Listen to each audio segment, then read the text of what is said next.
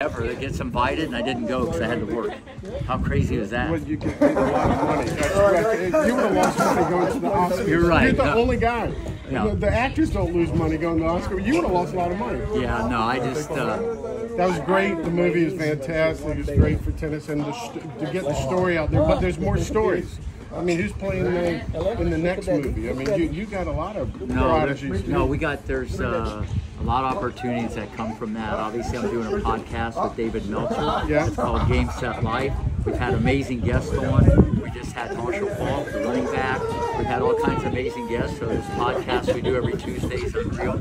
But I'm in discussion with a lot of people from Hollywood about kind of like a reality thing, like American Idol. It's called The Phenom Maker, and it's going to be a competition that the world has never seen. It's going to be for girls age 5 to 28, and we're going to fully sponsor the whole thing and give some lucky girl just an amazing opportunity of a lifetime.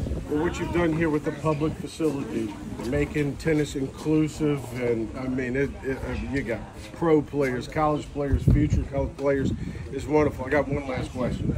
Why the colors purple and green? I said it's because of Wimbledon. Why? I like the colors. Why?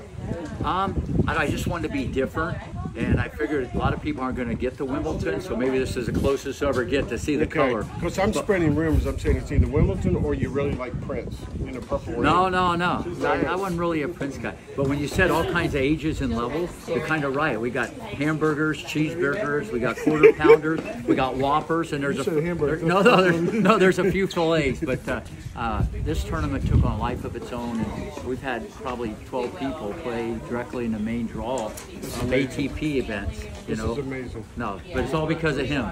The way he runs the event. I'm studying this guy. I'm studying. We got people across the country. We're looking at the draw, seeing how it's matching up. Wait. What has he got?